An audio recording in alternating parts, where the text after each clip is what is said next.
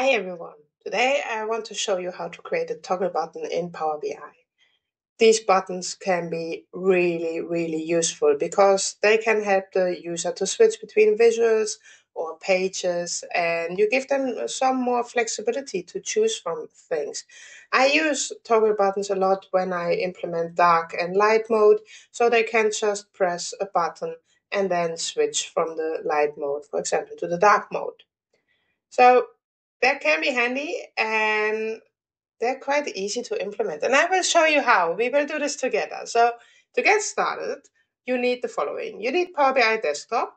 You need two visuals because we will switch between these visuals using the toggle button. And you will need to know where the bookmarks and selection view in Power BI Desktop are. If you don't know where they are yet, we will do this together. I will show you. Don't worry. So let's begin and let's do this. So here we are in Power BI. You see I have two visuals, one in a light mode and one in a dark mode. And you can also see I put some background shape there so they pop up a little bit more. And like I said before, we want to implement this toggle, but we need to first make a selection and create some bookmarks. And to do so, you need to have them in your pane. If you don't see them, selection and bookmarks, they should be on the right side. You can go to View and then activate them here. And then they should pop up and you should be able to activate them. In selections, if you open it, in this case, we see four things. We see 2 times the visual and 2 times the shape. And bookmarks is currently empty because we have no bookmarks created at the moment. So, but now we of course want to create some bookmarks. So how do we do that? First, we group our selection because I have a shape, not this one, and a background that I want to group together. And these two, they are dark mode, group 1. And then I do the same with the other one, select them, group 2. These names, not really useful, 1 and 2. So let's double click and rename it. So this is our light mode selection, and this is our dark mode selection. Dark mode. Yeah. And you see to the right of what I just named light mode and dark mode, these eyes. If you press on the eye, everything in that group disappears. This is important because we will use that in combination with the bookmarks to make this toggle work. So what we need to do is, first I arrange my group at the same position as the other group. So now they are on top of each other. And then I actually make some bookmarks. So when we are in light mode, this. We don't want to see dark mode, so I hide this. And now I add a bookmark. Add. And this is light mode. We do the same for dark mode, so we hide light mode and we unhide dark mode, create a bookmark and call it dark mode. That is.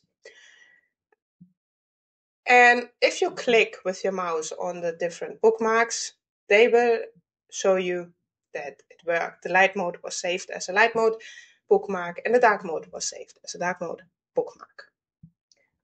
So that's nice. So we have the functionality that one is hidden and one is not hidden, so we can see it.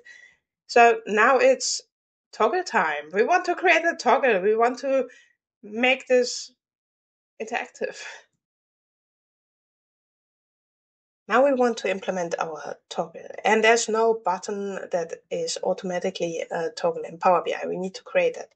To do so, we go in the ribbon at the top to Insert, and then Buttons, and then we choose Navigator and Bookmark Navigator. This is super handy because we just created these two bookmarks, and when we select Bookmark Navigator, you see you automatically get two buttons that work with the bookmarks. You don't need to configure it. If you hold Control down and then click on it, You see dark mode brings you directly to dark mode, and light mode brings you directly to light mode. That's super handy. If that would have been what we wanted, it would be awesome. But we want this toggle. We want one button and we want to have this toggle style. So how do we do that? First, we click on the visual on these buttons, and then we go to bookmarks in the format pane, bookmarks, all, and then there's this allow deselection. We say yes, allow deselection. Which one do we want to deselect at this moment? Dark mode. And we hide it when it's not selected. What does that mean at the moment? If I click on this, it will select dark mode, and if I really select light mode, it will show light mode. Don't be confused by the background of this button at the moment. We will change that in a minute. So now we have our two bookmarks in one button. If you click on it, it changes from bookmark to bookmark. And now we want to make it look like this toggle. So we want to add this little ball in the middle. And you can do that by opening your bookmarks again. I had closed them before. And currently you see we called the bookmark light mode and dark mode.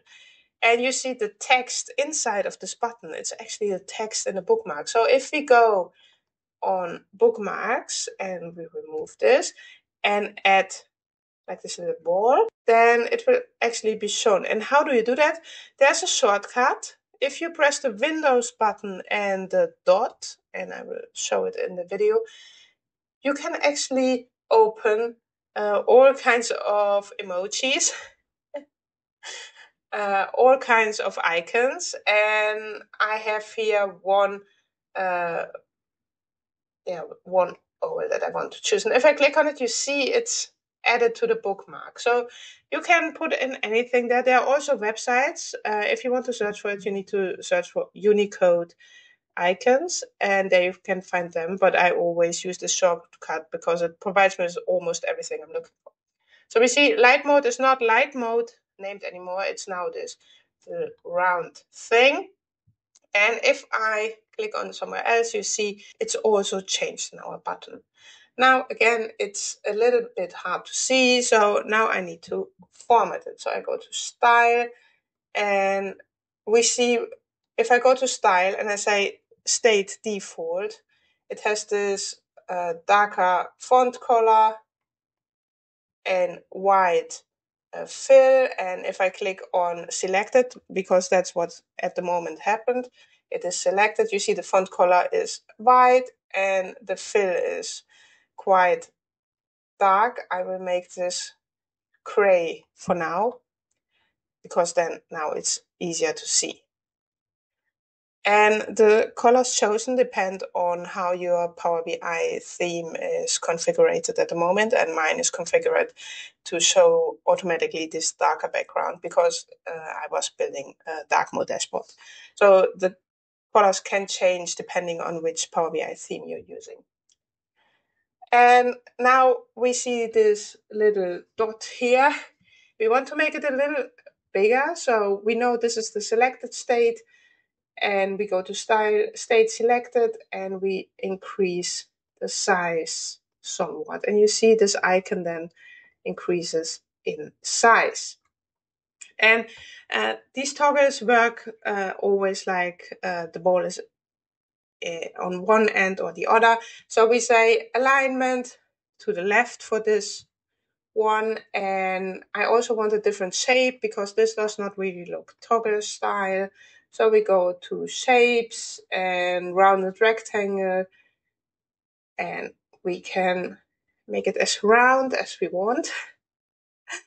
And you see sometimes it gets a little bit lost here because the size is too big. So I go back to style and change that a little bit so it makes a little bit more sense there. And you can change the border. I like this border. You can make it a little bit bigger. And I've seen a lot of people doing this because then it looks much more like a toggle. I like this. You can choose whatever you like the colors, the border color, the width. You can choose whatever you like. That's the nice thing about Power BI and about being creative. Choose the things that work for you. I make it a little bit smaller, like this. And I think this would be my toggle for when it's light mode activated. And then, of course, um, when I click on this and it's deselected, this is not really the functionality I'm looking for. So I also need to change that. So I go to default, and first I check what was the font size I used when it was selected. That's 14. I go to default. Also make it 14. This time I align it to the right, you see. And let's also increase the border, have a quick look what I used there with 3. Default, go to border with 3. Okay, so now if I click on this light mode, this is going to dark mode. Now I struggle a little bit because light mode, I understand this is light mode. Dark mode, I want to change the fill here. So what am I going to do? So this is the state default. I change the fill to dark, to the same color as the background, but now I of course change the border to a little bit lighter color, like this. And now you see light mode going to dark mode, being in light mode going to dark mode. You see, you get the idea how this works. Again, choose the colors that work best for you. I see there's also some visual border here. Deselect that. Make it a little bit smaller again. Go back and forward. This, and you see every time I hover over this, we still get a little bit of a different color in the background. When I'm in light mode, I don't see it because it's the color of light mode. When I'm in dark mode, it also gets a different color. So how do we fix that? We say hover. What should it be? Something in between, like this. So hovering. Now we are at the last step. We made our selection, we created the bookmarks, and now we created a toggle that hopefully looks the way you want it to look. And remember, you can really choose everything you or your end user likes, the colors and the border and all of these things. There's not this one perfect solution. So now you have this little button here. And now we, of course, want to implement it. And you can just drag and drop it to where you like it. You can put it in the visual. If you're just changing one visual, I would recommend putting it really close, like inside of the visual. But my button is a little bit big for that. So I will put it for now here. And because it's a bookmark navigator button, if you click on it using control, clicking, it will automatically change to the right bookmark. So this is really, really an easy implementation. I hope you learned something. If you have any questions, please let me know. If you have any ideas, please also let me know. And if you tried it yourself, please show me. I'm really curious about how your toggles look like. Thank you for watching this. And I also recorded a video about using icons to toggle between uh, visuals. So if you're interested, feel free to watch that.